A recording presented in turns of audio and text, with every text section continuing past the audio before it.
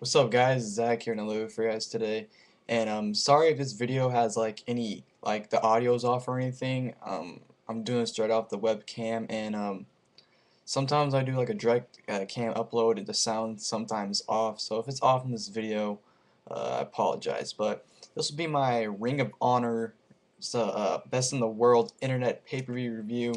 This is my first ROH Internet Pay-Per-View review on this channel since Glory by Honor 9, and that was 9 months ago. The last Internet Pay-Per-View I actually reviewed was Final Battle 2010, which is on my other account, American Dragon 1996. Yeah, because Final Battles was before TLC, and I didn't feel like uploading 4 videos in 2 days, so I was just doing too much. But ROH today. Best in the world, very very good pay-per-view, very enjoyable. The main event really was just the best in the world. Now, if this review goes by fast, it's because I really just want to get to the main event, because the main event is just like the main reason to watch the show. But let's just get to it. The first match I actually had was Colt Cabana versus Ciampa, whatever the hell his name is. It was a good opener. It was fun. It was fun to watch. Ciampa did get the win though. It was kind of gay though, because when he pinned him, Cabana's shoulder actually came up. I don't think the ref saw it though, so he counted the 3. And I thought that was just very stupid. But Ciampa, apparently the dude's undefeated. To tell you the truth, I really haven't been catching up on ROH lately. So apparently the dude's undefeated. So yeah. Next match you had was Mike Bennett versus Jay Lethal. The return of Jay Lethal in ROH. This is his first appearance in 6 months. Not 6 months, what the hell? 6 years, I should say. And this was a good match. This was a lot better than I actually thought it was going to be, to tell you the truth. Because Mike Bennett, he's not that great of a worker. He is really good at cutting promos, but he's just not a great in-ring worker, I should say. But this was just a pretty good match overall. This is probably, actually, I wouldn't. This could probably be his best match he's had. I'm still debating about his match with, was it O'Reilly or Cole? I think it was O'Reilly, or, oh, I don't know. One of the two, whichever opponent he had at Champions vs. All-Stars. Either that match or this match was probably his best match he's had so far. That was cool too, because they had a Randy Savage chance there, and that was just very cool. But Jay Lethal did end up getting the win with the flying elbow off the top rope, hit the 1, 2, 3, and 1 against Mike Bennett. Next, we have the no holds barred street fight, Rhino versus Homicide. This is pretty good as well too. This is pretty enjoyable. Rhino ended up getting the win. Wait, did Rhino end up winning? Hold on, let me check real quick, because I don't want to get it wrong. Sorry. No, Homicide got the win. Oh, I know. I remember what happened now. Homicide got the win with the roll up, and then Rhino just went off and ended up hitting the gore through a table. And Homicide had to get stretchered out. No, not stretched out, just helped out. It was a good match, like I said. Yeah, it was pretty cool. And then Bassey pretty much interfered throughout most of the match. And like I said, Rhino lost. Homicide got to run the roll up, and then Rhino just scored the hell out of him through the table. And by the way, my stream, I don't know if it was just GoFi Live or just my stream, but it cut off a lot during these matches. It didn't really start cutting off towards the tag titles. When we got to the tag title match, basically it didn't cut at all. But throughout most of the night, it just cut off most of the time. So some matches uh, this match, Homicide versus Rhino, I actually didn't see a lot of because it kept cutting off. But from what I saw, it was pretty good. But Homicide got the one with the roll up. Next you had was Steve Corino versus Michael Elgin. Very eager to this match just for one reason. Mr. Wrestling, Kevin Steen, returned. Before the match started, Corino came out saying, "Ladies and gentlemen, here's Kevin Steen." Kevin Steen's in the crowd, and the dude, look, he's in great shape, man. He doesn't seem that fat like he used to seem, or he is. Well, it's hard to tell because he's kind of he wasn't in a suit. He just had that nice button shirt on and everything. He looked nice, clean shave and everything. He kind of looked like he did back in 05, 06 ish. He looked pretty good. No homo, no homo. But he seemed to be in pretty good shape. He comes in, and then they tell him to leave, and that they said on the commentary that security took him all the way to 34th Street, so I was like, okay, whatever. But the overall match, it was nothing special. It was kind of boring to tell you the truth. Michael Elgin got the win when he power bombed Corino, and then he power bombed Corino into the turnbuckle. And then he power bombed him again. He got the 1, 2, 3. And then after the match, House of Truth started attacking on Corino, and then Jimmy Jacobs ran in the ring, and then they attacked on Jacobs, and then Kevin Steen runs in, just it starts helping Corino, and he's attacking Elgin, and then after the match, Corino's like, can you guys just let him, speak? Because, all Kevin Steen wanted to do was just, talk. And, Cornette's like, all right, Steen, whatever, you can talk. Steen gets to the mic and says that he's so happy that he's able to be in the middle of the ring again. And he just needs to say one thing. Fuck Ring of Honor. That's what Kevin Steen says, and beats the shit out of Steve Corino. He gives him the package pile driver to Steve Corino and just goes off on everybody in his way. It was an epic moment, I'm telling you. In a way, I saw it coming, but then again, in a way, I didn't. I was like, he's going to do something, because he's just not going to say how he should come back or something like that. He straight up just said, fuck Ring of Honor, and just went off on everybody. It was very, very cool. So it's most definitely that Kevin Steen is coming back, because you can't have an angle go on and just have him leave and not be shown again. That doesn't work. But he's probably gonna have like an angle with Steve Corino. I'm kind of happy he's still a heel, but I'm not happy that he's a heel at the same time, because it's like, what is he gonna do with the heel now? Because he had that year-long feud with Generico. It's like, what else can he do as a heel? So I'm kind of disappointed, because I actually want to see him as a face to tell you guys the truth. But whatever, Kevin Steen is back. That's pretty awesome. Next, you had the ROH World TV Championship match.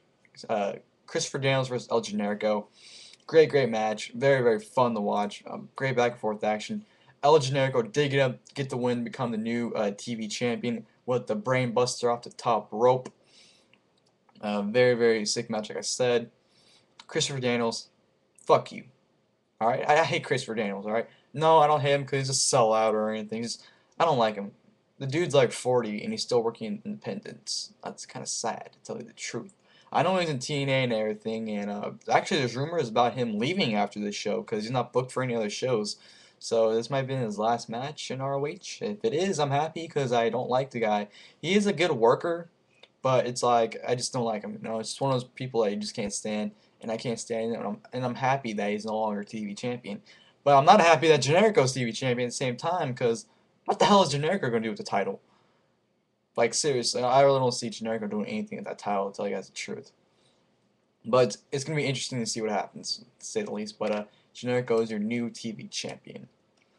Next, we had the ROH World Tag Team Championship 4-way elimination match. Wrestling's Greatest Tag Team versus the Kings of Wrestling versus the All Night Express versus Jay and Mark Briscoe. This was a great match. This was very, very fun. In my opinion, it did drag on too long, but it was a good match. The Briscoes were the first to get eliminated. I didn't see how they got eliminated because my stream went out, and right when my stream came on, they just counted the 3 count, and I didn't see how they got eliminated. So Briscoes got eliminated first, and they were just pissed off because Briscoes wanted to become the 7-time ROH World Tag Team Champions here, but they didn't. The next team to get eliminated was the All Night Express, after the referee got distracted by Sarah Del Rey, and Chris Hero hit a rolling elbow, whatever the fuck he calls it, and just knocks the shit out of Rhett Titus. I always call him Right Titus. It's Rhett Titus. And he threw him on the mat, and Claudio pinned him 1, 2, 3. And then Wrestling's Greatest Tag Team ended up retaining after, I think they hit like a double Alabama Slam, I think it was. They said it was a spine buster in commentary, but it looked more like an Alabama Slam on Claudio, I think it was. He got the 1, 2, 3 retaining the tag team titles. I didn't like that ending at all. They had the Kings of Wrestling own them, and then just they threw Claudio on the ropes and hit a double Alabama Slam, and then it was over. Like, I wasn't a fan of the finish, but nevertheless, it was a great tag team match. Then after the match, the Briscoes come out and just beat the shit out of the Wrestling's Greatest Tag Team, Benjamin and Haas. They beat the shit out of it, and it was funny because Hero and Claudio were sitting on the turnbuckles, like, just chilling. They're watching it. They're like, yeah, keep going. Don't hit me, man. I didn't do anything. Keep going, keep going. I thought it was hilarious. But then you know, the All Night Express ended up running in and getting the save, and you know, Benjamin Haas I get carried back to the back, and it was just very very cool. A great match with a great ending segment too. And then we get to the match that everyone wants to see: ROH World Championship match, Eddie Edwards versus Davey Richards. Match of the year by far. This was a phenomenal match. It was great. It was like, I think I'm gonna say it was around a 40-minute match. But the thing is, it was so easy to sit through and watch. It was amazing, guys. It was just very, very good. Davey, that motherfucker has stiff ass kicks. I thought he was gonna kill Eddie Edwards with those kicks. Literally, no joke. Every 5 seconds, all I hear is. I'm like, damn, dude, you're gonna kill the guy. And I think Eddie got kicked probably around 20 times during this match, maybe even more than 20 times.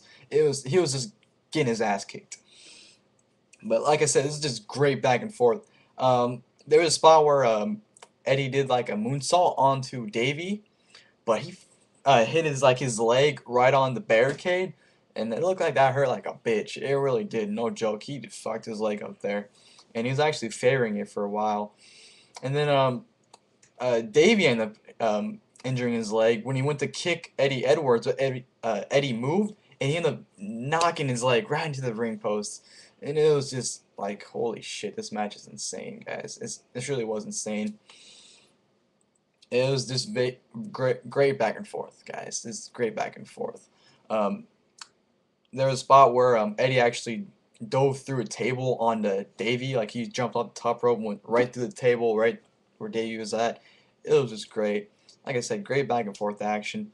They had a spot where Davey had Eddie in the ankle lock, and then Eddie reversed it and put Davey in the ankle lock, and then Davey reversed it again, and it was great. And honestly, people are complaining about the ending. I honestly loved the ending. It was similar to Shawn Michaels and Ric Flair WrestleMania 24. You had basically Eddie get his ass kicked the last minute or 2 minutes of the match. You just had Eddie, not Eddie, Davey. He kicked Eddie like 3 times. Just super kicks him, and then super kicks him one more time for a third time. He's down. 1, 2, kicks out. Um, and then he gets up, and then, you know, Davey, he says to him, "You're my brother, and I love you, man." Stiff kick to the face. 1, 2, 3. Davey Richards is your new Ring of Honor World Champion. I'm kind of pissed about this because look at this. Like, I'm happy for Davey, you know. Don't get me wrong. I'm happy for him. Congratulations, Davey. But what all you did was make Eddie look like a transitional champion. Eddie had that title for 3 months. 3 months Eddie had that title, and then he loses it. I mean, honestly, you could have gave Davey the world title at Manhattan Mayhem 4 instead of Eddie, because that's the only downfall of this match that had a win-lose situation to it. If Eddie won, then it would have made Davey look weak. You know, he's having all these world title matches, but he keeps losing them. But if Eddie lost, which he did, you made him look like a transitional champion. So that was my only problem with this match. You just made Eddie look like a transitional champion. And then another 5 stars for this segment too. After Davey Richards, he started crying, man. And honestly, I love it when someone wins a title and they start crying, because it shows that they have emotion for the championship and that it's actually been their dream to get that championship. I thought it was just very good, and he cut a great promo too after it. And you know, he says how he has no family, all he has is friends and the Ring of Honor, and that's all he has. And you know, it's just very great after segment with Davey. And then, you know, at the end he goes, "Grandma and Grandpa," because they're both dead. He goes, you know, basically did the Rocky thing. He says, "Grandma and Grandpa, I did it." You know, like he finally accomplished his dream. But I'm running out of time here. I don't know if you can go over 15 minutes on a webcam thing, but whatever. I'm just gonna stop it here. Go watch the replay on. Just go order it on Go Fight Live, or go watch it on WMR or something like that. Just a great show. Really enjoyed it. Hope you guys enjoyed the review. Epic show, guys. I'm Zach, and I'm out. And thanks for watching, guys. Peace.